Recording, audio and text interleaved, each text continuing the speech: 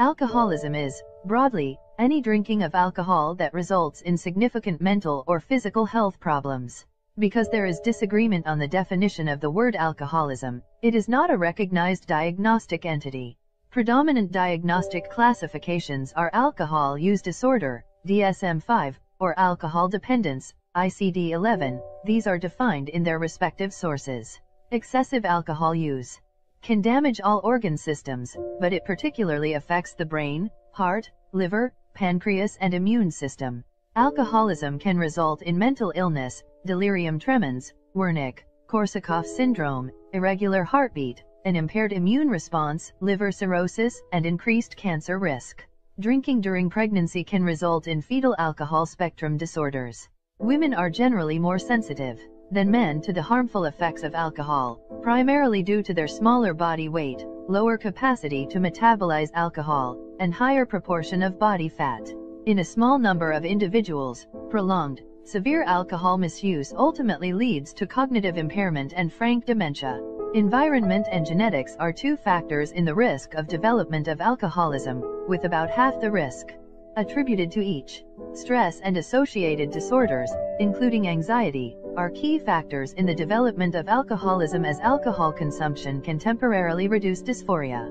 Someone with a parent or sibling with an alcohol use disorder is 3 to 4 times more likely to develop an alcohol use disorder themselves, but only a minority of them do. Environmental factors include social, cultural, and behavioral influences. High stress levels and anxiety, as well as alcohol's inexpensive cost and easy accessibility, increase the risk. People may continue to drink partly to prevent or improve symptoms of withdrawal. After a person stops drinking alcohol, they may experience a low level of withdrawal lasting for months. Medically, alcoholism is considered both a physical and mental illness. Questionnaires are usually used to detect possible alcoholism. Further information is then collected to confirm the diagnosis. Prevention of alcoholism may be attempted by reducing the experience of stress and anxiety in individuals. It can be attempted by regulating and limiting the sale of alcohol, particularly to minors, taxing alcohol to increase its cost, and providing education and treatment. Treatment of alcoholism may take several forms. Due to medical problems that can occur during withdrawal, alcohol cessation should be controlled carefully. One common method involves the use of benzodiazepine medications, such as diazepam. These can be taken while admitted to a healthcare institution or individually. The medications acamprosate, disulfiram, or naltrexone may also be used to help prevent further drinking. Mental illness or other addictions may complicate treatment.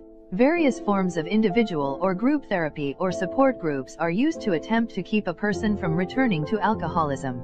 One support group is Alcoholics Anonymous.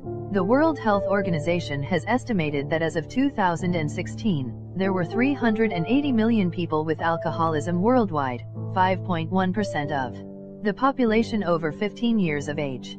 As of 2015 in the United States, about 17 million, 7%, of adults and 0.7 million, 2.8%, of those aged 12 to 17 years of age are affected. Alcoholism is most common among males and young adults. Geographically, it is least common in Africa, 1.1% of the population, and has the highest rates in Eastern Europe, 11%. Alcoholism directly resulted in 139,000 deaths in 2013, up from 112,000 deaths in 1990.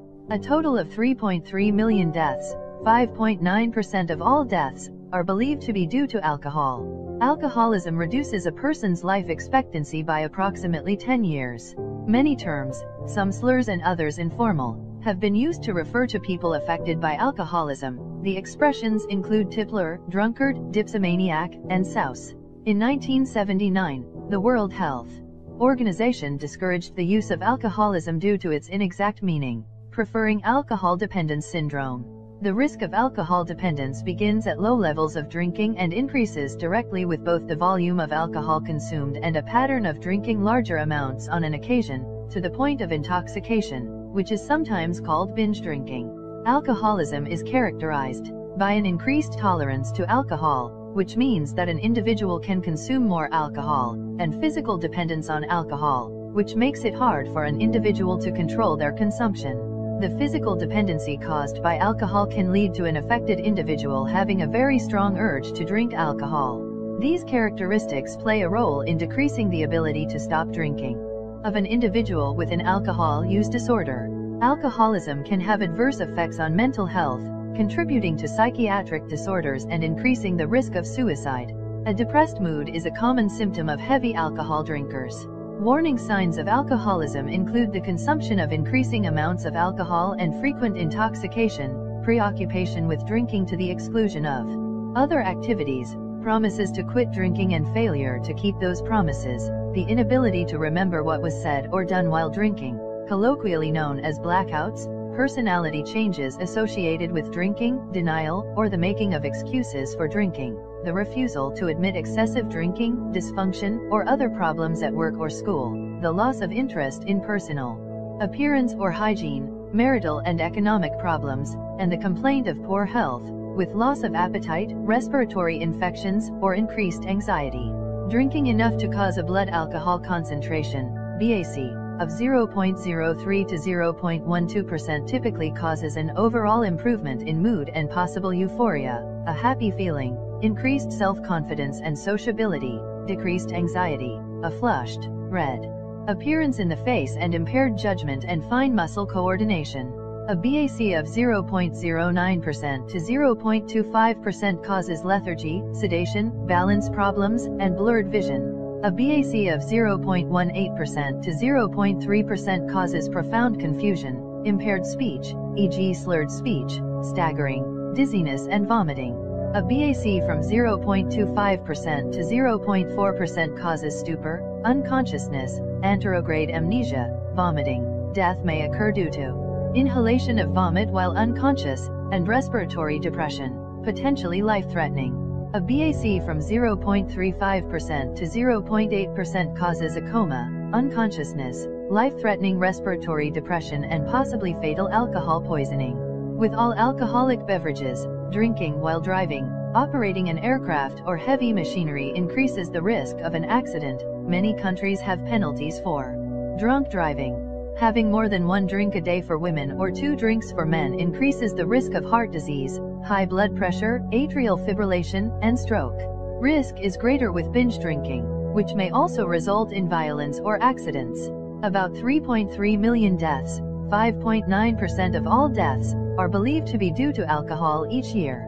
Alcoholism reduces a person's life expectancy by around 10 years, and alcohol use is the 3rd leading cause of early death in the United States.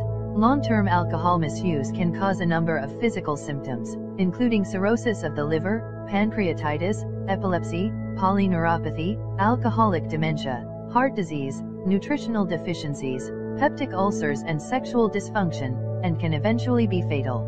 Other physical effects include an increased risk of developing cardiovascular disease, malabsorption, alcoholic liver disease, and several cancers. Damage to the central nervous system and peripheral nervous system can occur from sustained alcohol consumption.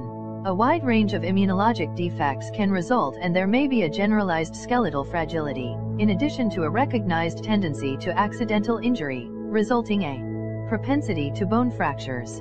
Women develop long-term complications of alcohol dependence more rapidly than do men. Additionally, women have a higher mortality rate from alcoholism than men. Examples of long-term complications include brain, heart, and liver damage and an increased risk of breast cancer. Additionally, heavy drinking over time has been found to have a negative effect on reproductive functioning in women. This results in reproductive dysfunction such as anovulation, decreased ovarian mass, problems or irregularity of the menstrual cycle, and early menopause. Alcoholic ketoacidosis can occur in individuals who chronically misuse alcohol and have a recent history of binge drinking. The amount of alcohol that can be biologically processed and its effects differ between sexes. Equal dosages of alcohol consumed by men and women generally result in women having higher blood alcohol concentrations, BACs, since women generally have a lower weight and higher percentage of body fat and therefore a lower volume of distribution for alcohol than men. As with similar substances with a sedative hypnotic mechanism, such as barbiturates and benzodiazepines, withdrawal from alcohol dependence can be fatal if it is not properly managed.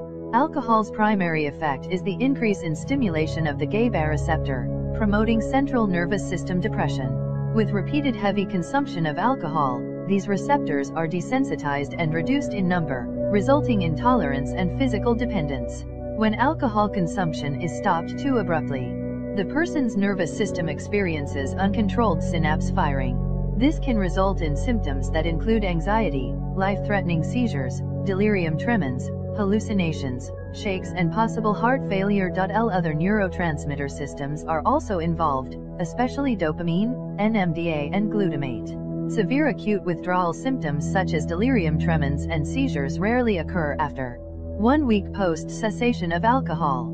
The acute withdrawal phase can be defined as lasting between 1 and 3 weeks. In the period of 3 to 6 weeks following cessation, anxiety, depression, fatigue, and sleep disturbance are common. Similar post-acute withdrawal symptoms have also been observed in animal models of alcohol dependence and withdrawal. A kindling effect also occurs in people with alcohol use disorders whereby each subsequent withdrawal syndrome is more severe than the previous withdrawal episode. This is due to neuroadaptations which occur as a result of periods of abstinence followed by re-exposure to alcohol. Individuals who have had multiple withdrawal episodes are more likely to develop seizures and experience more severe anxiety during withdrawal from alcohol than alcohol-dependent individuals without a history of past alcohol withdrawal episodes. The kindling effect leads to persistent functional changes in brain neural circuits as well as to gene expression. Kindling also results in the intensification of psychological symptoms of alcohol withdrawal. There are decision tools and questionnaires that help guide physicians in evaluating alcohol withdrawal. For example, the CIWAAR objectifies alcohol withdrawal symptoms in order to guide therapy decisions, which allows for an efficient interview while at the same time retaining clinical usefulness, validity, and reliability, ensuring proper care for withdrawal patients.